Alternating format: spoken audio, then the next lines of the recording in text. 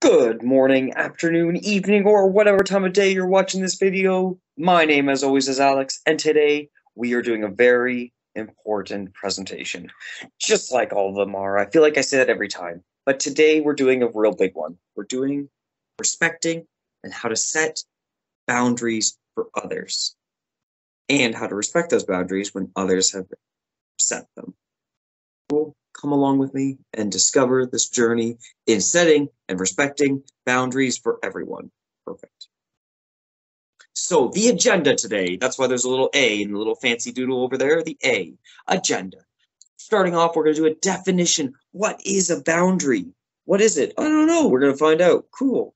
How to set the boundary. What can you say? What can you do to set those boundaries for people in your life? And how to respect those boundaries once other people have set them. Also, we're going to talk about what happens if you don't respect those boundaries. What can happen down the line in your life if you're not respecting boundaries for other people once they've set them. Good things? Probably not. Bad things? Yeah, most likely. Cool. Then we'll finish off with our conclusion. Awesome. So come along. Let's do this video. Awesome. First off, the definition. What is a boundary? A boundary, according to the Oxford English Dictionary, is a line that marks the limit of an area, a dividing line. But what does this mean for you? What does this actually mean for you? Well, there are different types of boundaries to set.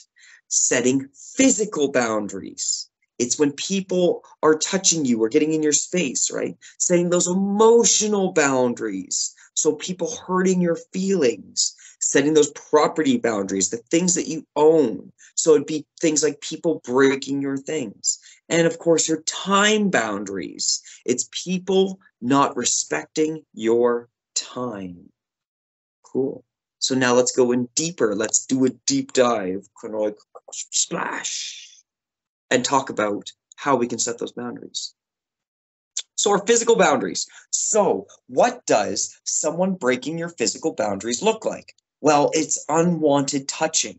It's when people are touching you in a way that you don't like. I wouldn't like it if you came up to me randomly and just started touching my head. Not a fan of that. That's no bueno. No, thank you.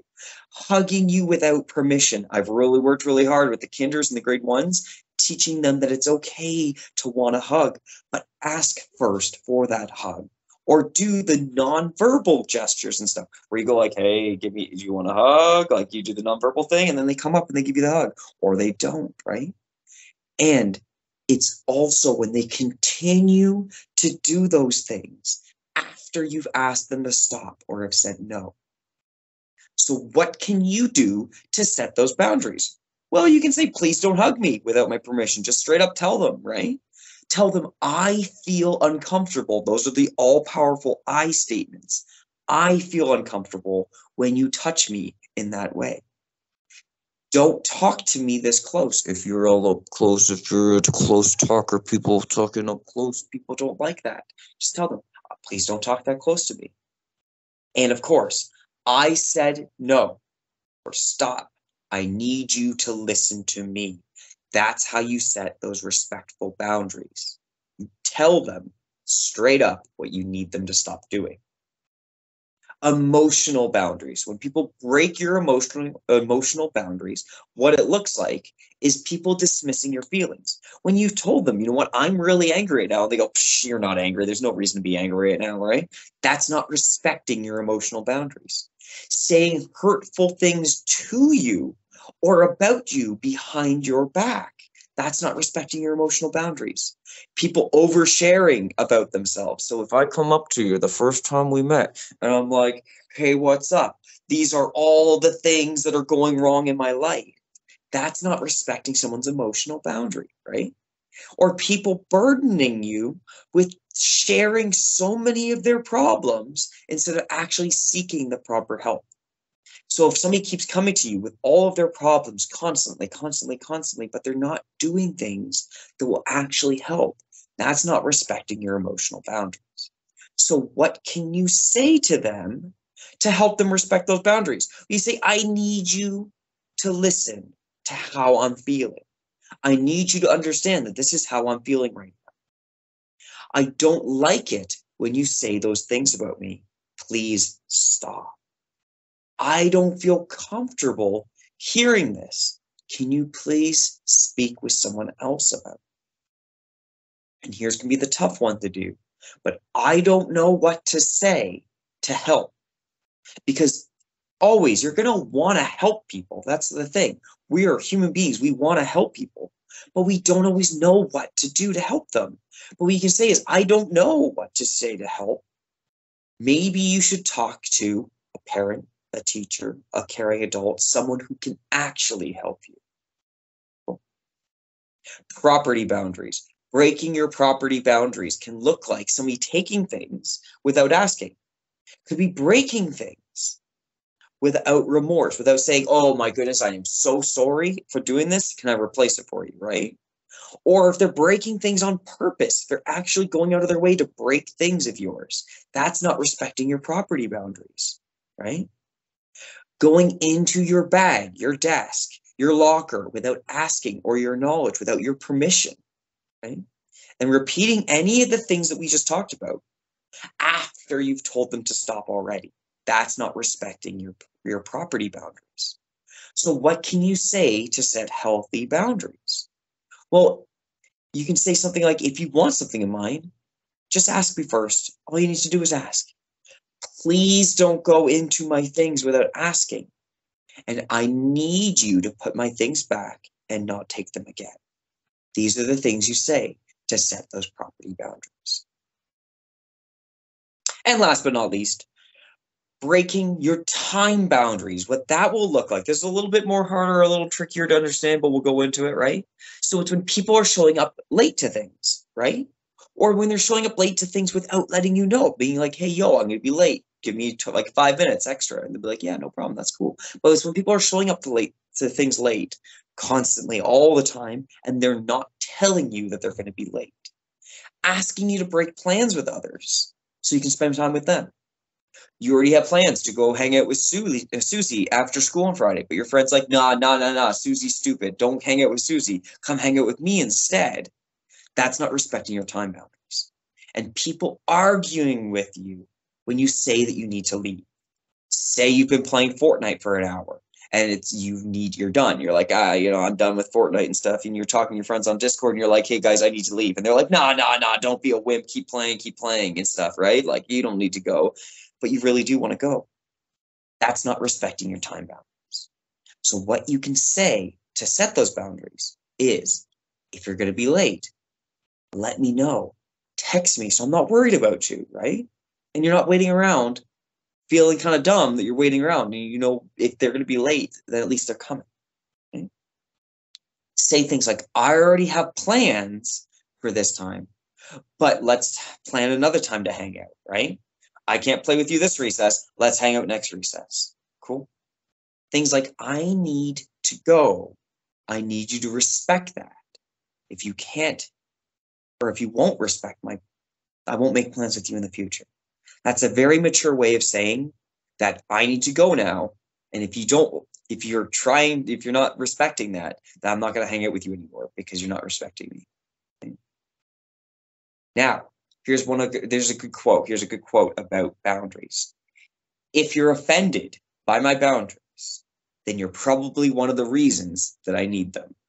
So if you are being offended by me saying, stop talking to me like that, I don't appreciate that. Or if you're offended by me saying, hey, stop touching me in that way, then you're the reason I need these boundaries. And you're probably not a great person to have in my life. So if you don't respect boundaries, what could happen? Well, if you don't respect physical boundaries, if you're not respecting people's physical boundaries, then people won't want to be around you. They're not going to be wanting to be around somebody who's going up and touching people's faces all the time, right? You're going to get labeled. You're going to start getting the reputation as being creepy, that creepy person that always comes up and close talks to people is always like this. If I'm always up like this, then it's creepy, right? And in the end, when we boil it down to it, it's assault. If you are touching somebody without their permission constantly, it's assault. If you're hitting them, if you're touching them in unwanted places, that's assault. You can go to jail. Okay? If you're not respecting people's emotional boundaries, what happens to you is people won't want to tell you their secrets. They won't confide in you. They won't trust you with these things. You won't be able to build those genuine connections with people because people aren't going to want to do it if you're not respecting their emotions, right?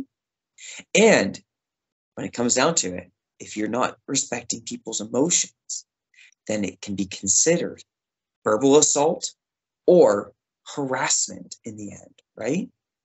These are the big things, right? Property. People won't want you to let you borrow things when you do ask because you're not respecting their property boundaries, right? You'll be, here we go, right? You won't be trusted to be left alone in the classroom. You're going to be supervised all the time in the classroom, right? You're not going to be allowed to go to the washroom on your own. People are going to supervise you, right? How awkward is that, right? And in the end, it comes down to charges of theft. It can be destruction of property. These are things you can go to jail for. You can get fined for, right? Time boundaries, right? You'll be labeled as unreliable. People won't be able to trust you, right? People won't invite you places because they don't know if you're going to be there or not. You're going to flake out, right? And in the end, you could lose your job, right? If you're showing up late constantly, you're not letting people know, then you're not going to be employed. People aren't going to want to hire you, right? So, big thing I want you to take away from this is boundaries equal consent, right? Consent is making sure the other person or people are okay with what's happening. So physical boundaries, is the person okay with the way that I'm touching them? Emotional boundaries, is the person okay with the way that I'm talking to them or about them? Property boundaries, is the person okay with me taking something from them? And time boundaries, is the person okay with the plans we made? And here's the big one. If the answer to any of these is, I don't know, then stop and ask. Ask them if it's okay. And if the answer to the question is no, then you stop. You are breaking their boundaries if you continue, and you don't have consent to do it. Cool? Capiche? Makes sense? All right. Summary. Setting boundaries helps you protect yourself and your feelings. If there are people in your life that are not respecting your boundaries, it means that they're not respecting you. So set clear boundaries with people and respect the boundaries that others have set with you. And remember, if you're not sure, ask. And if they say no, it means stop. Awesome. Well, thank you very much. My name is Alex Dotzko. There's my email address if you have any questions to send to me. But yeah, brilliant. That's excellent. Thank you so much for following along, and I hope you all have a wonderful day. And yeah, all right, cheers.